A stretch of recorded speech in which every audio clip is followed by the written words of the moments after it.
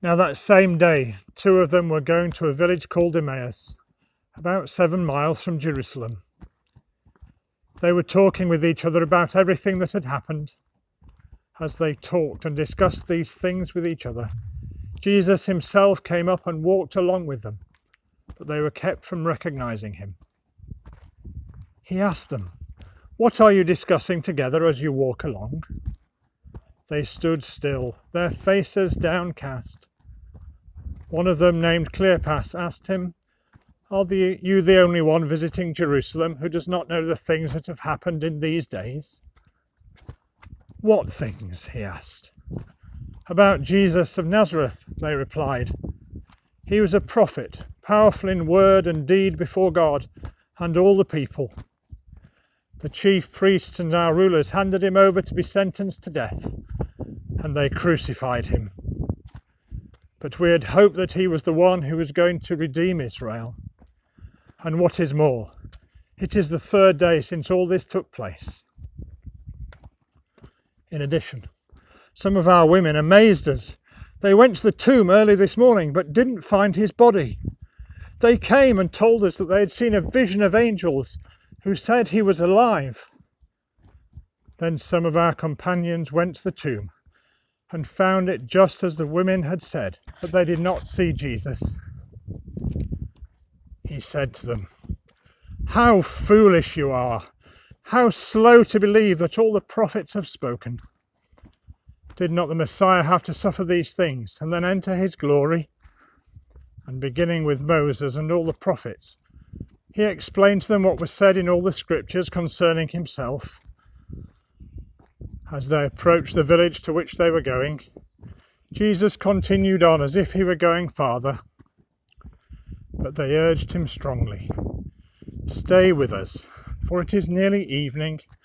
The day is almost over." So he went in to stay with them.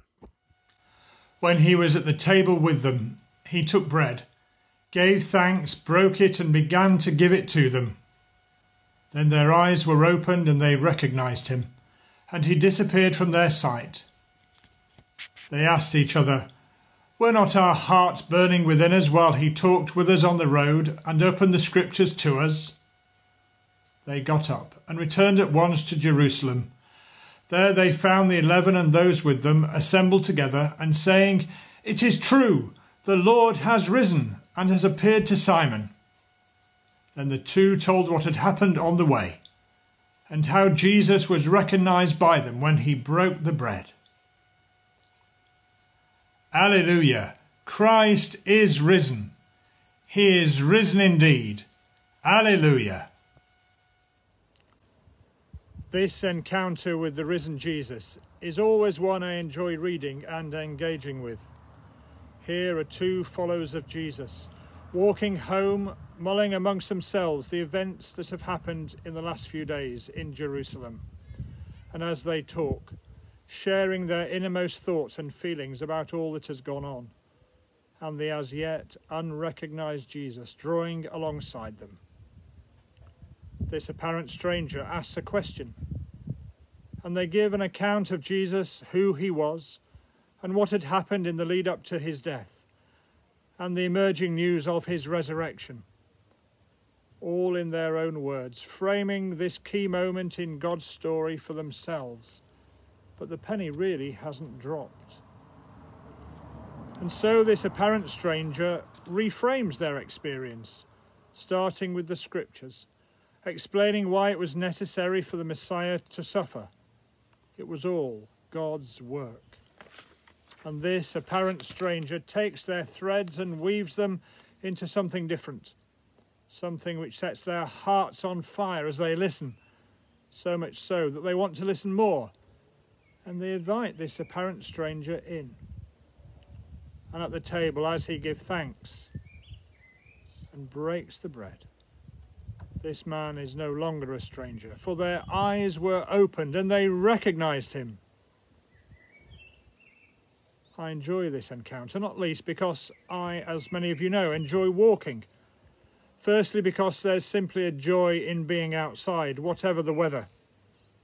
But there's also something about the rhythm of walking, particularly on a long walk when there's time to take a step back and think and bring a fresh perspective, to reframe, to reweave my thoughts and experience into fresh insights. Part of the rhythm of ministry as a Methodist minister is for me to take some quarter days, a few days every 3 or 4 months, take a step back from my day-to-day responsibilities. In the summer, I'm usually able to go away and spend time with a long-standing friend, and to spend time walking and talking with one another. I value those conversations with him because we know each other well. We know each other deeply enough to share things openly in a trusting and safe space. And although my friend isn't a man of faith, more often than not, I've come away with a fresh insight into where God is for me and in some of the situations where I am called to serve God. Many of you watching and listening today will be spending lots of time with those in your home, but not all of you will have someone immediately alongside you in this chapter of life. Either way, can I encourage you to find someone to converse with about your current experiences, whether to talk to them in person or over the fence, call them, write to them, whatever. And as you walk and talk with them, tell the story of your blessings and your challenges, and then just look and see who is talking and walking with you, who is listening to you, who is helping to make sense of all this for you. And ask, is it Jesus? And have you invited him in?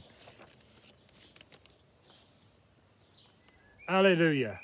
Christ is risen. He is risen indeed. Alleluia! Welcome to these reflections, this short act of worship. Many of you watching will know that I'm Patrick, a minister in the north and northwest of Bristol and into South Gloucestershire. Minister for a group of churches in that area. If you're journeying from further afield, I'd like to express a particular welcome to you as we continue to listen to God's voice in this season in which I believe we can overcome fear through the transforming love of our risen Lord Jesus Christ, encouraged and upheld by the power of his gracious Holy Spirit. We've heard and reflected on God's word just now, and I'd also like to encourage you to read what Stephen has written for us, a link for which is in the description below. In a moment, I'm going to lead us all in prayer. Once those prayers have finished, please take a few minutes to listen to an Easter hymn, and thanks once again to choir members from St. Peter's Pilning for their singing. So let us pray. Alleluia! Christ is risen. He is risen indeed. Alleluia! God of hope, embracing us, surprising us, loving us, be near. Creative God, as we adapt to a new way of being, distracting and busying ourselves, may we also seek to be present to you and to each other in this season of lockdown. Help us to know the presence of the living one, the risen one, in our being and in our doing, in our digging, planting, baking, reading, homeschooling, working, music, binge watching, video conferencing, cleaning, worshipping, connecting with each other. God of creation, as we bear witness to the springing up of spring in the beauty of your creation, may we rejoice in cleaner air and wonder at the blossoming of life amidst such horror, longing for a new way of hope in your world. Living God, when we feel claustrophobic, crowded, or even desperately lonely, our horizons of hope diminished. Lead us to restorative places for us, our still waters. Remind us that we are not alone. Call us to solidarity, to love our neighbours, to reach out, and draw us close by your hope-filled spirit God of all comfort. When we are fearful, anxious, or overwhelmed, may we hear you whisper our names lovingly. Do not be afraid, beloved child. Tender God, when we are overwhelmed by grief and despair, you weep with us, embracing those who are sick, holding the dying when we cannot, present in a hand held, a smile, a word of comfort, love personified in doctor, nurse, care worker. Embrace them and us in our grief. God in the darkness, hold us when everything feels too much, when all we can do is get out of bed, but yet nothing gets done, when there's no energy to be productive. Help us to listen to ourselves and to love ourselves as you love us.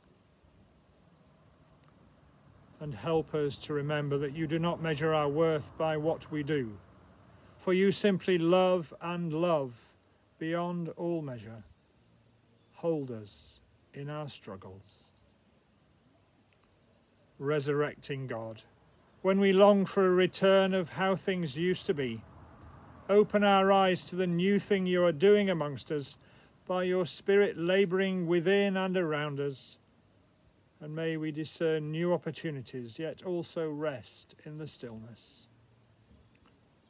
God of hope, undiminished and of new horizons, in this season of lockdown and physical distancing, you hold us through pain, anxiety and doubt, through loss and longing, through unexpected and unbridled joy, and keep us enfolded in your loving embrace. God of hope, embrace us, surprise us, love us, be near. Amen. And I invite you to join with me in the words of the Lord's Prayer in a version of your choice. Our Father in heaven, hallowed be your name. Your kingdom come, your will be done on earth as in heaven. Give us today our daily bread. Forgive us our sins, as we forgive those who sin against us. Lead us not into temptation, but deliver us from evil. For the kingdom, the power, and the glory are yours, now and forever. Amen. Lord Jesus, as you walked on the road to Emmaus, walk with us on the roads we travel. Help us to know your presence with us. And at the end of the day, may we all enjoy your feast. Amen. Alleluia. Christ is risen. He is risen indeed. Alleluia.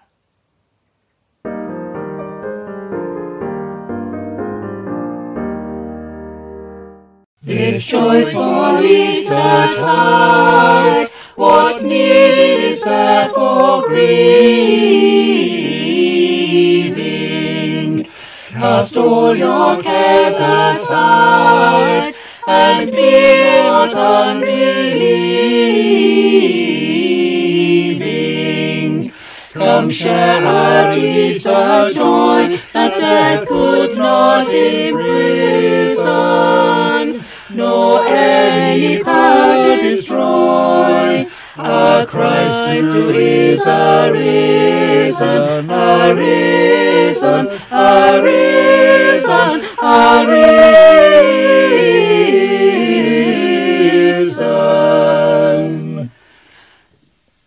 No work for him is vain, no faith in him mistaken.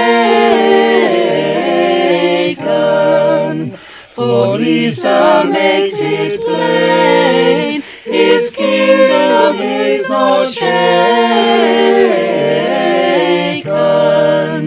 Come share our Easter joy, that death could not imprison, nor any power destroy. Our Christ who is arisen, arisen, arisen, arisen.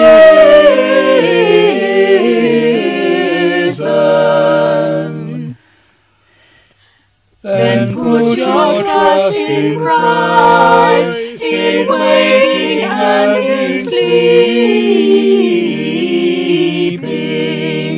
His grace on us suffice, he'll never quit his keeping. Come share our Easter joy, that death could not imprison, nor any power destroy. Our Christ who is arisen, arisen, arisen.